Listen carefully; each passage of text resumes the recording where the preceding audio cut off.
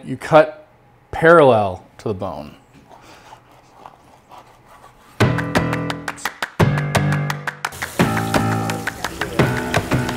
Hi, welcome to Cut of the Week. This week we're talking about chuck short ribs. All right, so I've brought you some chuck short ribs from a ranch called Roaring Springs in Oregon. They're in the high desert country, and it's grass-fed, grass-finished beef.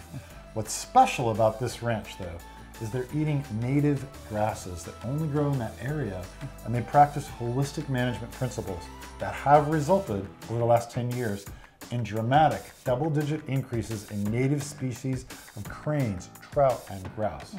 It's a beautiful thing. But tell me about chuck short ribs. Well, chuck short ribs are a beautiful thing too. The key with them is taking them low and slow. Whether they're gonna be on the smoker, whether you're gonna braise them in the oven, that's the key, is time. They're gonna fall off the bone, they're gonna be wonderful, unctuous, and flavorful, and anybody you serve them to is gonna think you're a rock star, so enjoy. These ribs are nice because you can cook them actually as this big chunk, this plate. They smoke really, really nicely. They do great for a slow roast over a fire. You can braise the whole thing and the meat's gonna fall off. What I really like to do with these is make English cut short ribs out of them, which is the exact opposite of flanken style.